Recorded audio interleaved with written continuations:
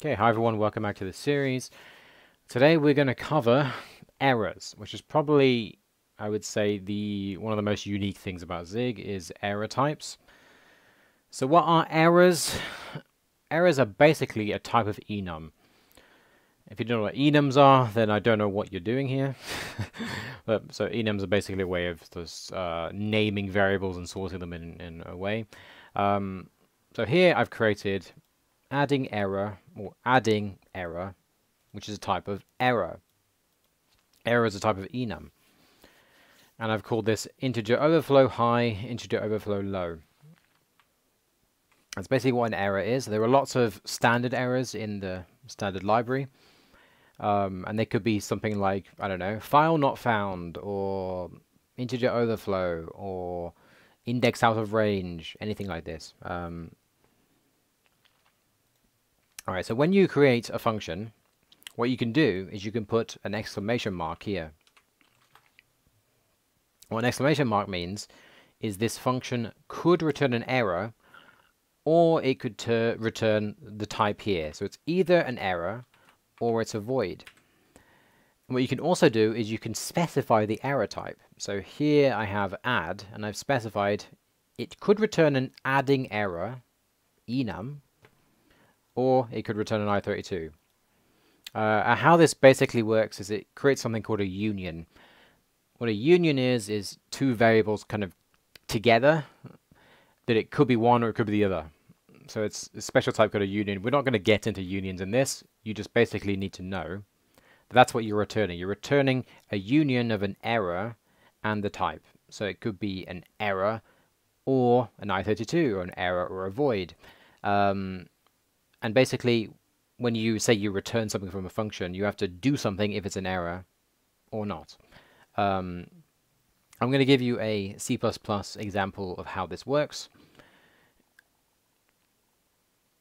So in C++, I've created here an enum called error. First we have no, like no error, integer overflow, index out of range, index not found, stuff like this. Just an example of what you could use. And what we're going to do is we're simply going to add some numbers like before. So we're going to add some numbers together. What I might do, I'm just going to directly put these in. I don't like using it this way. So I'm going to say max int plus 1, min int minus 1. So I'm adding to max int, which is just, 2 million. What would this be? Sorry, it's like 2 billion, I think, is the max int. If you add 1, it's going to integer overflow go back to 0, or back to minus whatever the min volume is. It will just go to the min value. So we basically have to check if this is happening or not. So I call run test to this function here with the input, and then we get error int. So I've created a struct, which is an error int, which is basically the same as union. Like we have the error and we have the int, but in Zig it works a bit differently because it's like this or that, whereas a struct is this and that.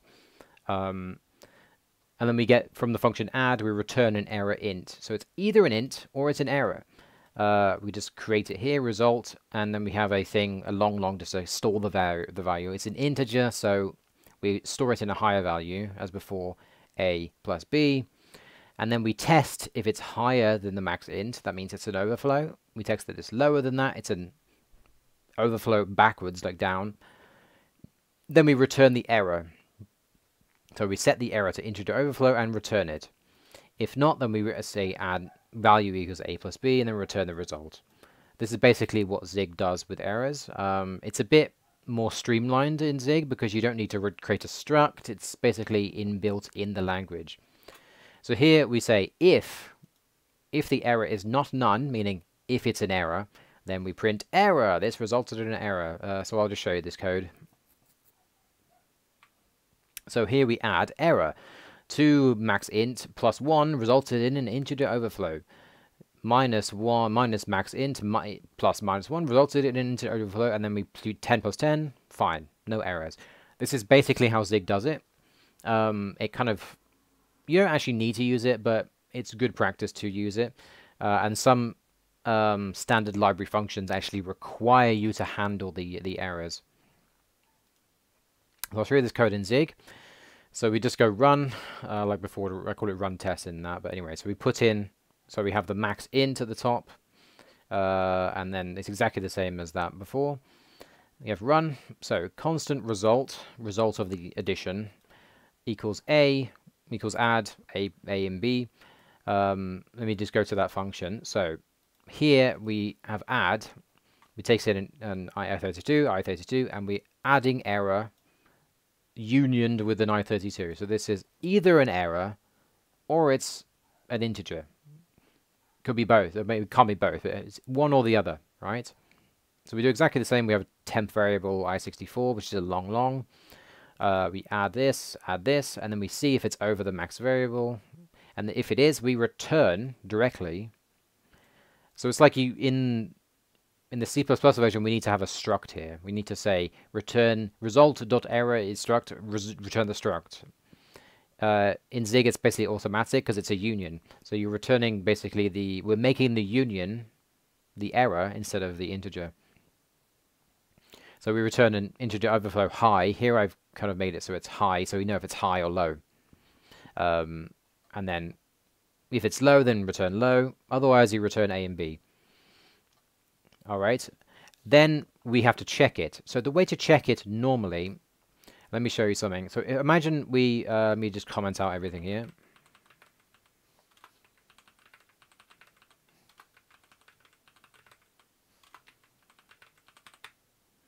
And then we just do this.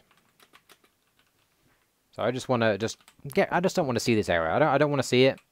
I don't want to see it. So let's have a look what happens. Error union is discarded. So that means that it says, yeah, consider using try, catch, or if. This basically means the function could return an error and you're ignoring it. Why are you ignoring the error? Like, it could be an error. You check it. Check if it's an error. Like, it could... Like, imagine there are some functions in Zig where you open a file and then read from it. What happens if the file didn't open? You just, oh, I don't care. I'm going to ignore it. You can't just ignore it. What if it didn't open? Like, it could, you know, crash the program. So Zig has these checks that if you are returning a function from an error, you can't just discard it. You have to do something with it. And the main way to do something with it, so you can use try, you can use catch, but I'll explain try a little later. Here we use if. So I'll just comment this out and uncomment this. So here we have a if structure that if result. And what if result basically means is if this is not an error. That's what this is saying. If this is not an error, then store the value in this variable value. If it is an error, store the error in this variable. Store it in value. Store it in error. So the reason we can't say error, for example, is because error is a type. Error type. You can't call it a type. It's like calling int equals int. You can't say int in C++, for example. It's a type. You can't say so error. You could say something like, I don't know, found error or something like this. But just leave it as error. And then we basically process it. So like if we have an if and an else, we've processed the if in some way. You can make a switch statement as well with errors if you want, but here I'm just going to print it. And then that's basically it. This is how you deal with errors. There is another way which I'll go through later. Or the two other main ways. For some reason I closed that. Okay, so we run this now. Let's see what it does. So add error plus resulted in error dot integer overflow. Error integer overflow high. Add error resulted in error integer overflow low. But basically it tells us when there's an error, and then otherwise 10 plus 10. It's basically the same as what I did in the C++ code, but it's built into the language.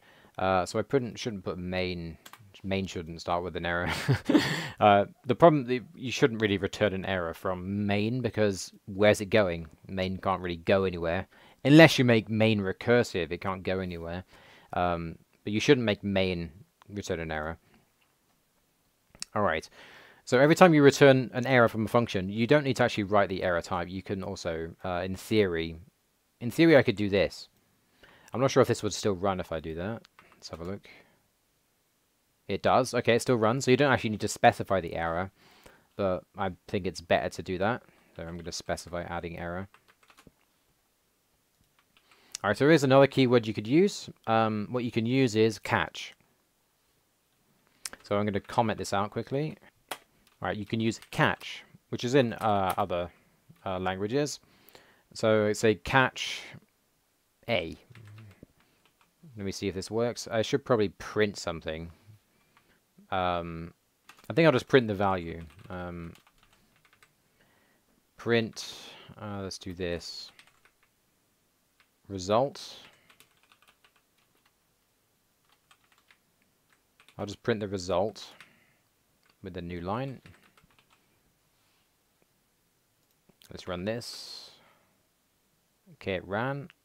So here what I've done is basically made the result. What catch does is, I'll just comment this.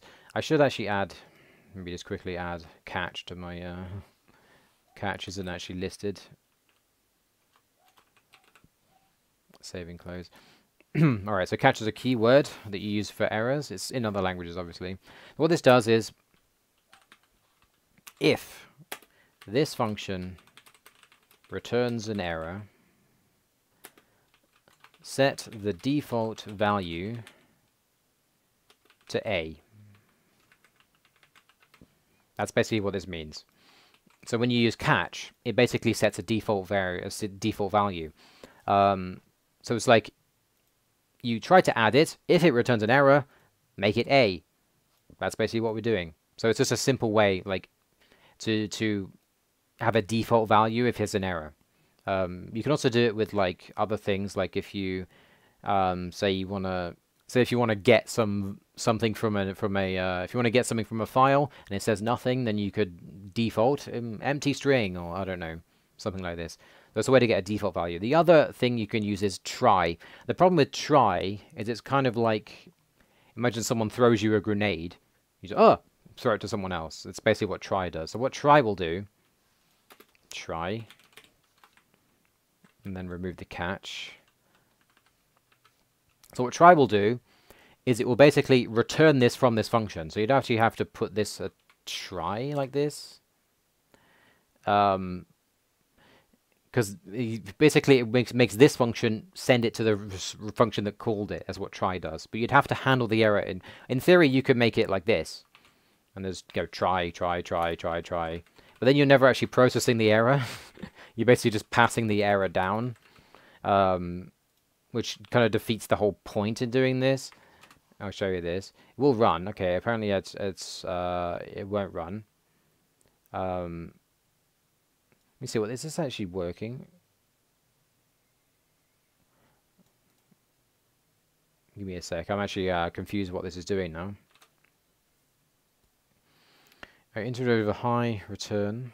Okay, so what this does, basically, so if you return it from the main function, it will just crash. It will crash at runtime. If there's an error in the main function, it will crash at runtime.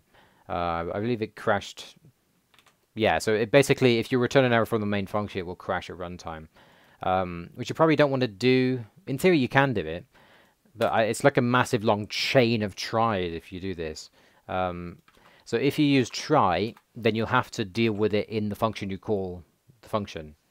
Otherwise, it just leaves. It's like it goes to the function that called it, so it goes back to main. Because if I just try to run this, say error union is ignored. See, like we didn't do anything with it. And in theory, you could put catch here, and then. But anyway, I normally don't use try, and I try to deal with it. You can use try, but you got to deal with it in the function that called it. So what I would do is use catch as the default,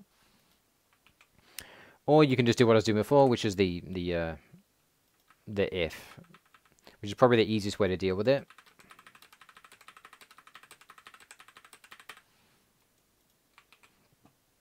It's probably the easiest way to deal with it. All right, let me show you another example. All right, so I finally finished writing this. It took me a while. God, okay. So here I've created another error called array error. And I've created a kind of massive global number array. It just goes 0 to 10, give it 0 to 100. And it's 100 length, and they're I32s. Okay, so here we basically want to get the index and show what the thing is. So we go to this function, and we want to get whatever values at that index. So we get array index usize has to be a usize to get the array of an index. To get an index in an array, you need a usize. We return an error. I haven't specified the error here. In theory, I should be thorough and say array error, I guess. You get array error. Doesn't really change anything. I32. So if the index is higher than the global array length, which is this 100, then we return array error, index too high. The reason why we don't check down is because the usize is 0 and above, so it can't be below. It literally can't be.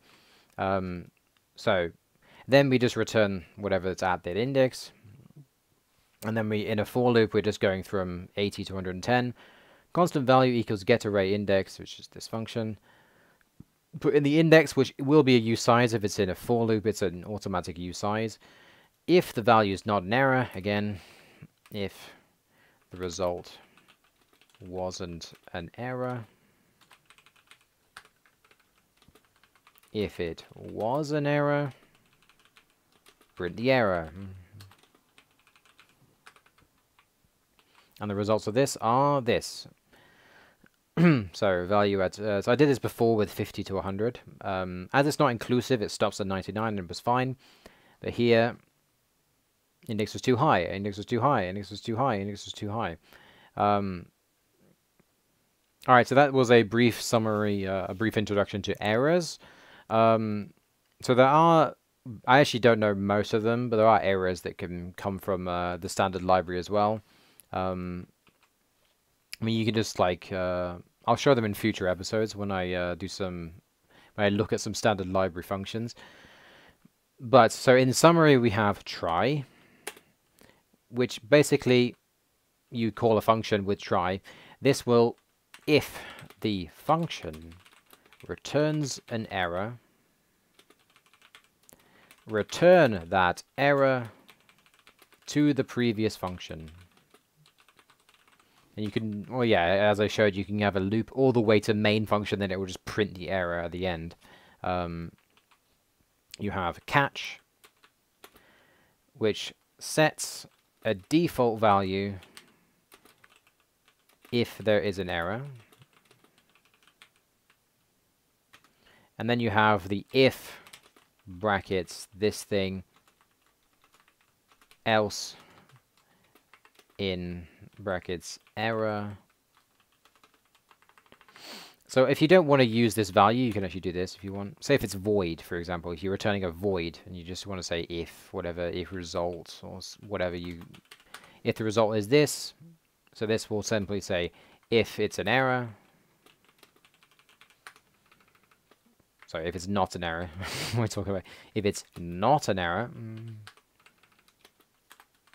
If it's an error. And this is basically how error checking works. You can, I'll show you later, you can actually make, say you have multiple errors, you can actually go else switch and then go through all of the switch statements. What's easier for me, I mean, I don't normally use switch statements for this, but you can just simply print the error here, so you don't need to use a switch. But maybe you want to do something else. But this is a basic introduction to errors. Let me know if you have any questions, and see you next time.